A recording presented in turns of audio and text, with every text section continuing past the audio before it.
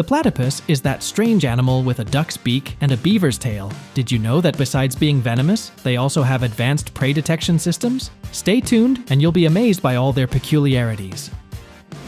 8 things you didn't know about the platypus. Number 1. It has a venomous spur.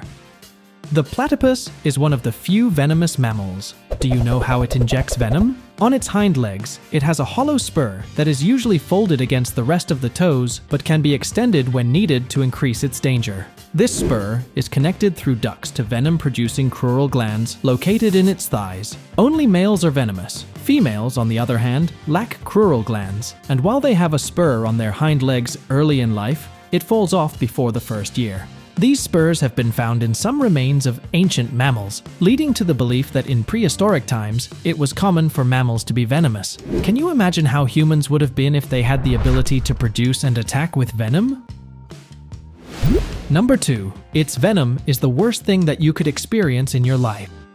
The platypus's venom doesn't kill humans, only small animals like dogs, but it can inflict weeks of agony on a person, and it's the worst agony you can imagine. Its venom is rated as the most painful in the world, described as feeling like being stung by 100 wasps at once. The pain doesn't respond to morphine treatments and often incapacitates the person for weeks, lingering even months later. It's so potent that it can even cause temporary paralysis. Regarding its composition, it is known to contain 19 peptides, or chains of amino acids, some related to venoms produced by snakes. This doesn't mean that the platypus is related to reptiles, but is an example of convergent evolution, where unrelated species end up developing common characteristics. Once inside the body, the venom reduces blood pressure so much that it causes tremendous pain while increasing blood flow around the wound. As we'll see, the platypus doesn't use its venom for hunting, and since only males are venomous, it's believed to be used for fighting over females. How wild and passionate Perry turned out to be.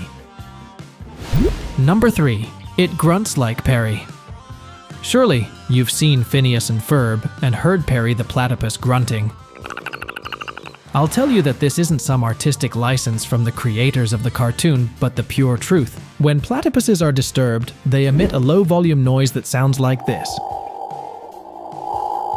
And some captive platypuses have shown a wider variety of vocalizations. It's by no means a silent animal. Number 4. It has electrodetectors in its snout.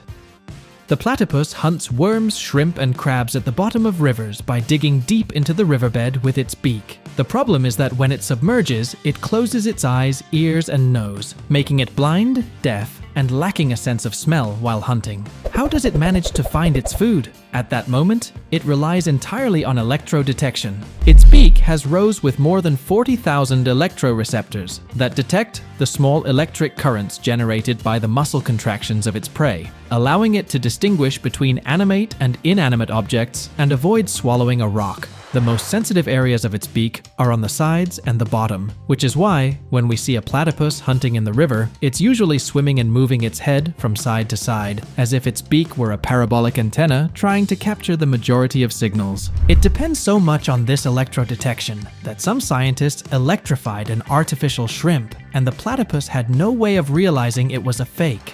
The peculiarities don't end here. In its brain, the electrosensory area is located in the region dedicated to the sense of touch, leading scientists to believe that the platypus feels the alerts sent by its beak as if they were electrical pulses on its body. Number 5. Its skin is phosphorescent.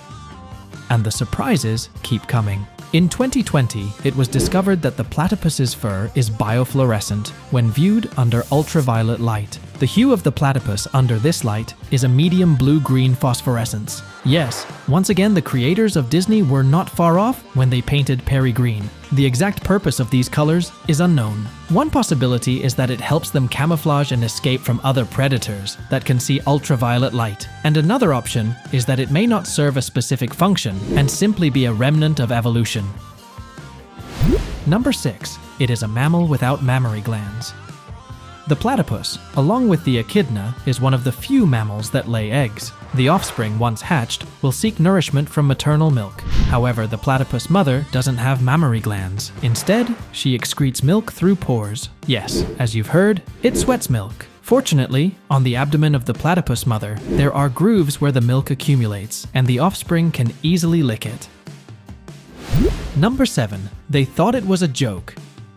Did you know that when this animal was first discovered, scientists thought it was a hoax? It turns out that Europeans encountered a platypus for the first time in 1798, because platypuses don't live in Europe, but in Australia. Captain John Hunter, the governor of New South Wales, sent the skin to a group of scientists in London. Upon seeing this animal with a duck's beak, beaver's tail, otter-like feet, and being a mammal that lays eggs, they thought it was a joke made by stitching together skins of different animals. Biologist George Shaw, who produced the first scientific description of a platypus, said that at first, it was impossible not to harbor doubts about the authenticity of the remains. He even brought a pair of scissors to the study to try to find where the seams of the forgery were. Astonishing! Number 8. It has no stomach.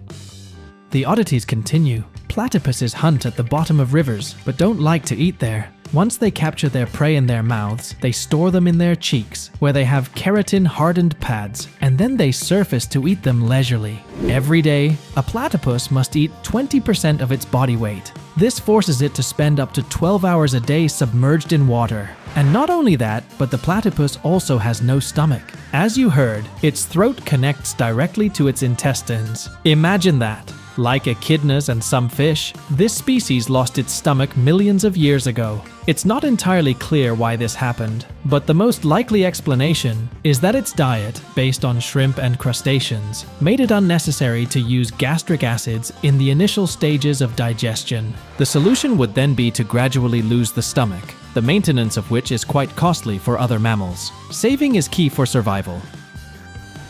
These were 8 things you didn't know about the platypus. If you enjoyed this video, don't forget to subscribe to the channel and turn on notifications. See you on another animal adventure.